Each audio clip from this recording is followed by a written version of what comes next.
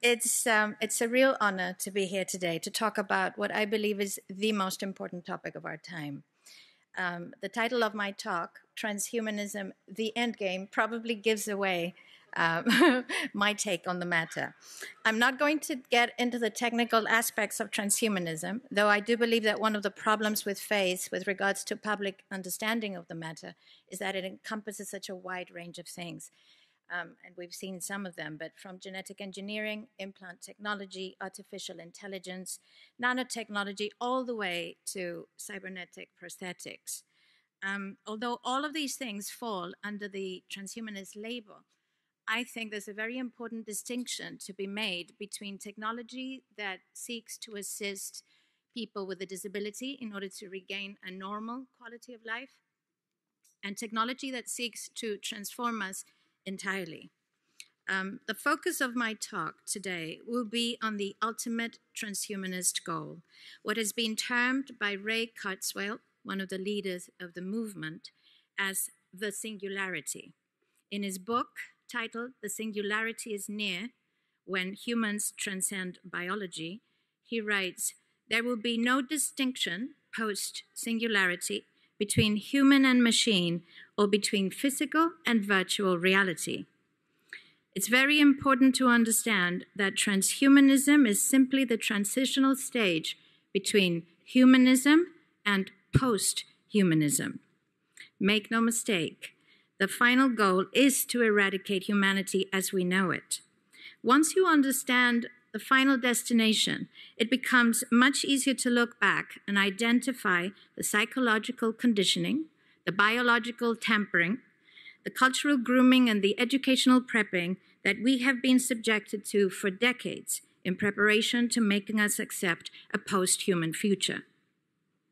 It takes a lot of physical and psychological abuse to get an intelligent species like ours to agree to its own extinction. Most, if not all, that has transcended in the last 60 years was designed to get us closer to accepting such a dystopian reality.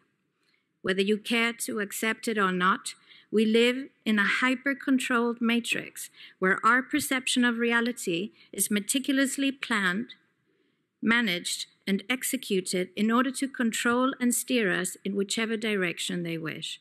And the direction is a post-human world. For this, they first needed to destabilize, dehumanize, and demoralize humanity through every means possible. The destruction of the nuclear family, children being indoctrinated by the state, abortion, the eradication of God and spirituality from education, life in megacities and away from nature, toxic food, air, and water, social media, replacing real human connection and interaction, engineered financial crisis and taxation, endless wars and massive migration, stress, anxiety, depression, drugs and alcohol, constant fear-mongering, moral relativism as the new religion, and I could go on and on about how humanity has been influenced and forced to move away from all the things that give us strength, security, purpose, and meaning. A weak, immoral, disconnected, ignorant, and unhealthy population is an easy target for the next stage, the creation of an entire generation of androgynous beings. Masculinity is under attack psychologically, culturally, and biologically. Women are being replaced in sports, entertainment, and politics by men pretending to be women. And children are being indoctrinated at school to think that gender is a choice. The transgender movement is not a grassroots movement. It comes from the top. It has nothing to do with people's freedom of expression, sexuality, or civil rights. It's an evil psyop with a clear agenda to get us closer to transhumanism by making us question the most fundamental notion of human identity, our gender.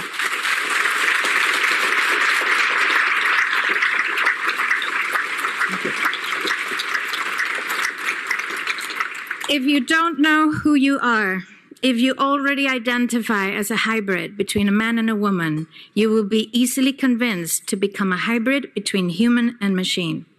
Gender ideology is the 2 + 2 = 5 from George Orwell's 1984 dystopian novel.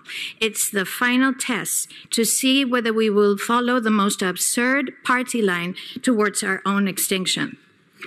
But 2 + 2 = 4. And no matter how you choose to dress, call yourself, or change your physique, will not change that. The sad reality, though, is that in the gaslighting process to get us closer to a post-human future, they have mentally and physically harmed an increasing number of children and young people, and it's only getting worse. This must be stopped.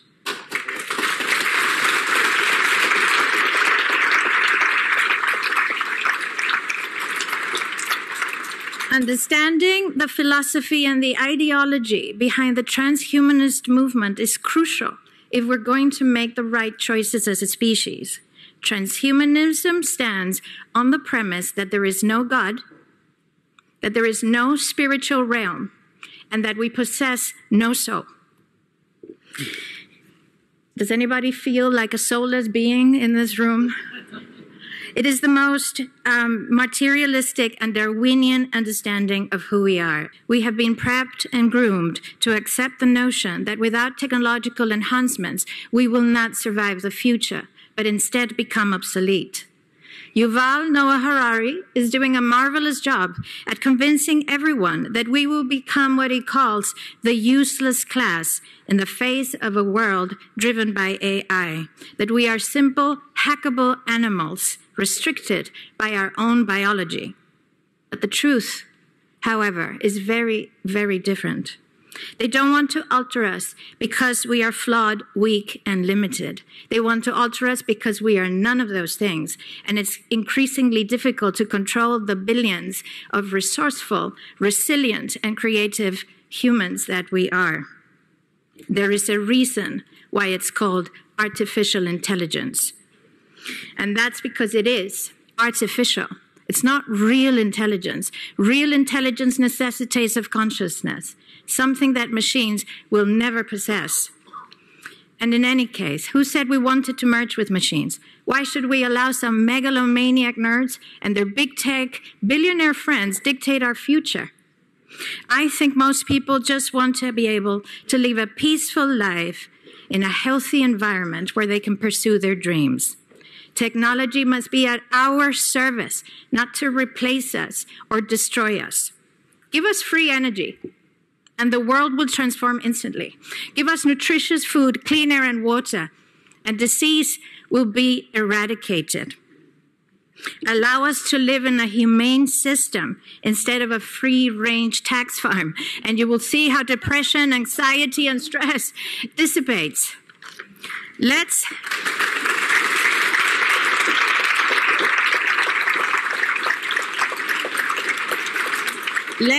Let's use technology to make our lives more humane, not to make humans a thing of the past. The things we value most are those things that cannot be replicated by machines. Empathy, compassion, courage, intuition, imagination, passion, love, all of the things that make us unique.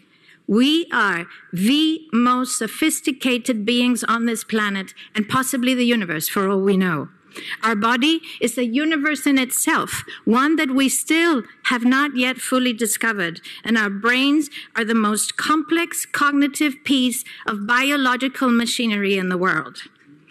Just to give you a sense of our brain power, in 2013, joint teams of researchers from Japan and Germany got together to simulate a single second of human brain activity.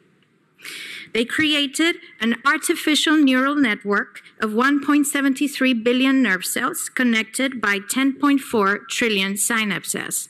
Sounds very impressive, but actually it's only a fraction of every human being's nerve cells. Scientists believe we all carry between 80 and 100 billion nerve cells, or about as many stars in the Milky Way.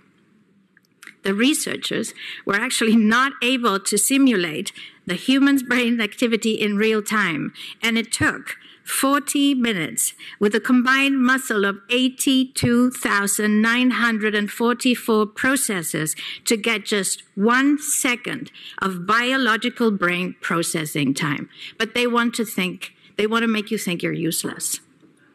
They don't want to make you better. They don't want to make you a superhuman.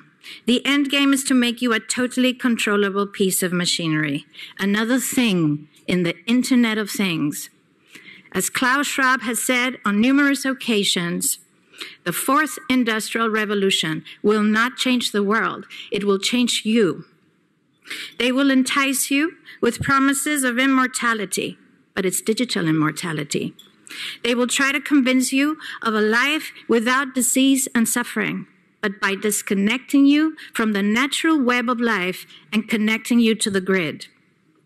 And they will speak of becoming gods, Homo Deus, in the words of Mr. Harari. Well, we once took a bite of that apple, and we fell. And we've been falling ever since. But I think we now have a chance to redeem ourselves. We now have a chance to change our ways, to understand our foolishness, to see where we went wrong, a chance to walk in the right direction with appreciation, with humility, with courage, with truth, with faith, and with love. Let's not take this chance to transform ourselves to something different, but to become the best version of ourselves. We are not here to become God. We are here for God to experience life through us. Thank you.